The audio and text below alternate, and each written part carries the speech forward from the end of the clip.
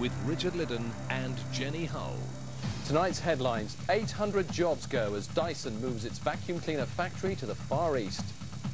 The tragedy of the teenager killed by deodorant spray. And up for the cup, the Rovers fans aiming for a game against the Gunners.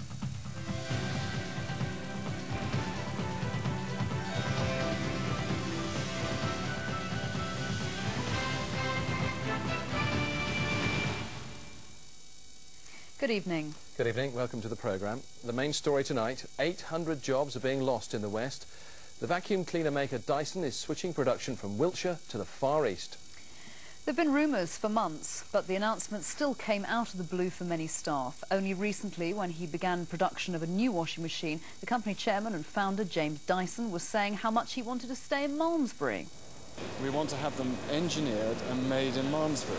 That's exactly what we want. We don't want to have to go and do it in the Far East or wherever. We want to do it here.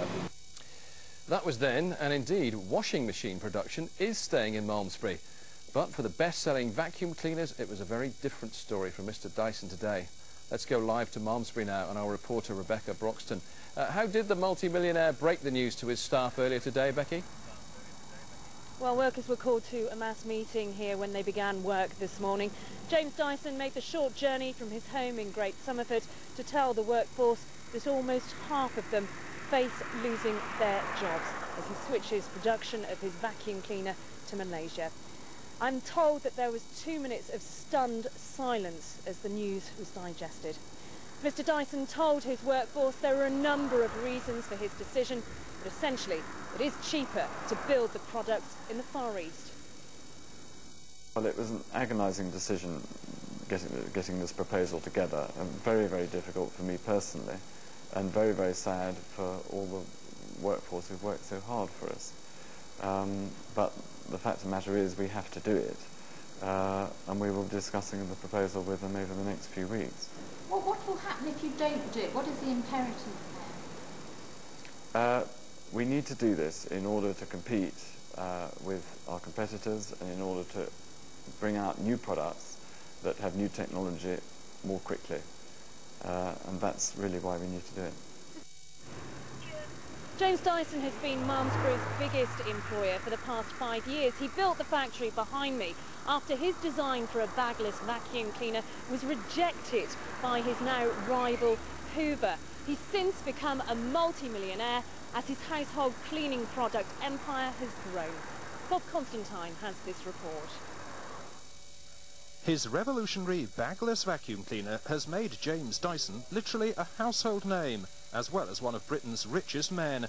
But his decision to switch production to the Far East caused anger and shock at the Wiltshire plant today.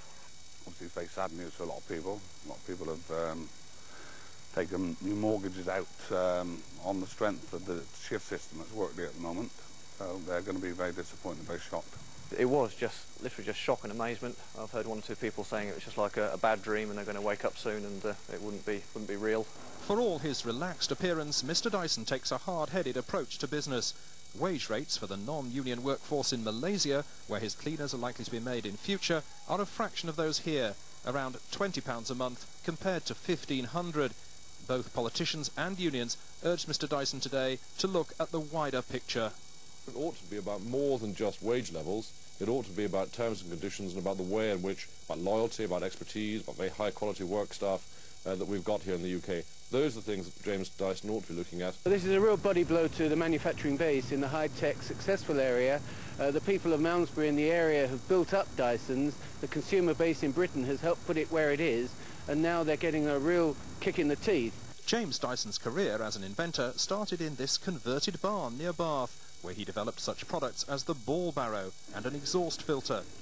Initially, his dual cyclone vacuum cleaner was rejected by rival manufacturers, so he was forced to develop it himself. What followed was one of industry's greatest success stories. From its launch in 1993, the Dyson became a bestseller, despite costing far more than its rivals. But as he expanded at Malmesbury, Mr. Dyson had battles with local planners and with high interest rates. Today's decision at least means that his colourful washing machines will still be made in Wiltshire, but like other manufacturers, James Dyson has been unable to resist the lure of the Far East. Bob Constantine, HTV News. Well, news of the job losses at the Dyson factory here comes as a bitter blow to the area. Malmesbury is losing jobs hand over fist at the moment. I understand that Lucent Technologies, which is the second biggest employer in the town, is going to shed 63 jobs in April, and that telecommunications company is moving out of the town altogether in August. So it's a pretty gloomy picture on the jobs front in Malmesbury at the moment. And I have to say, it's the only thing that people in the town are talking about today. The job losses at Dyson. You hear people talking about it in the paper shop, in the pub, in the butcher's. Rachel Royce has the latest. The historic town of Malmesbury was reeling today from the news that it's to lose a major part of the Dyson factory. When production of vacuum cleaners switches to the Far East, 800 jobs will be lost, a huge blow to a town with a population of little over 5,000. Devastating, because the majority of the town work up there. It'd be awful. I think you'd probably see a bit of an exodus from the town for some of the people who live here. Dyson is the second employer to announce job losses at Malmesbury in less than 6 months. High-tech company Lucent made 500 redundancies nationwide in October. It's believed around 200 were from the town. There are fears that workers will find it hard to get new jobs in the area. And we've just got to liaise with every agency possible to see what we can do for them. I have already spoken to James Gray, the MP, this morning, and we don't know what we can do at the moment because it has come as quite a shock. Workers out in the Far East are really just being taken advantage of, aren't they? Cheap labour, that's what it's all about. While the fat cats get fatter, the ordinary worker goes under. Malmesbury will still have a Dyson factory, making washing machines and carrying out research and development.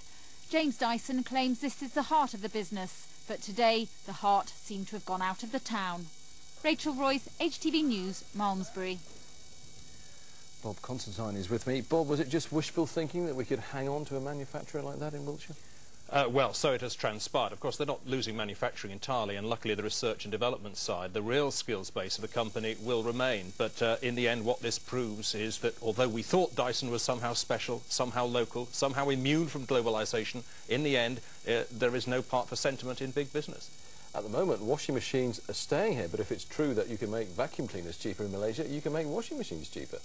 Well, any form of manufacturing like this, which is basically an assembly function, is actually not in itself that high-tech. The days are gone when a man stood at a lathe and measured things with his eye and the touch of his fingers. That sort of craft has gone. We're now talking about largely an assembling function which can be done cheaper overseas. I think what the manufacturing unions are saying is we must do all we can in terms of interest rates and euro conversion rates and so on and so forth to keep skills in this country and really add something to the products that we assemble. It's impossible to underestimate the effect this will have on Malmesbury and the area. Is it a done deal? Any chance at all of saving it?